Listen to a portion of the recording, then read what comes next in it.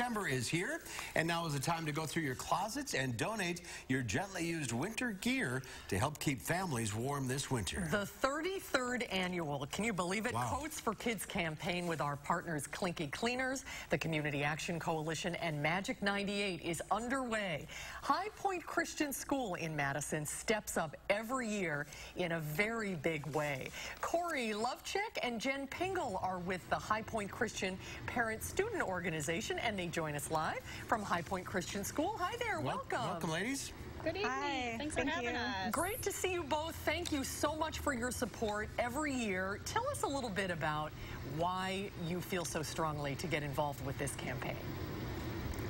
Well, the Bible says that the greatest commandment is to love the Lord our God with our mind and soul and all our strength, and then to love our neighbor as ourselves. So we feel like it's a great way to give back to the community and spread some love in the cold winter here. There's a lot of ways to do that, but you selected this particular campaign. Why? Well, it seems like High Point has rocked this campaign since it has started, and we just have a great turnout from the kids and family here at High Point.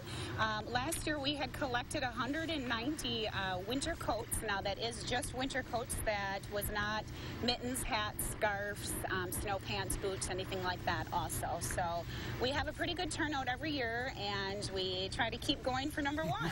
That is really amazing, especially considering, Jen, how big is your school? How big is the student body at High Point Christian?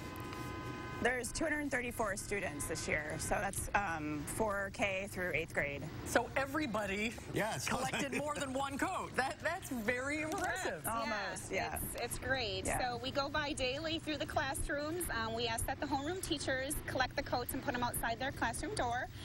Jen and I swing by every morning. We grab all the coats, we do count tallies, and then we drop them off daily at Clinky Cleaners to be cleaned. We do a poster so the kids can keep track of which class is bringing in the most coats, and we do a donut party for the winning class. We do one with the middle school and then one with the elementary kids. So that's always a great incentive too, to bring in more coats. Plus you get to meet Gary Canal. Gary Canal, yes, he's handing out an award. That's right. And you also mentioned, just besides coats, you need all sorts of winter gear, mittens and snow pants and everything else. Correct.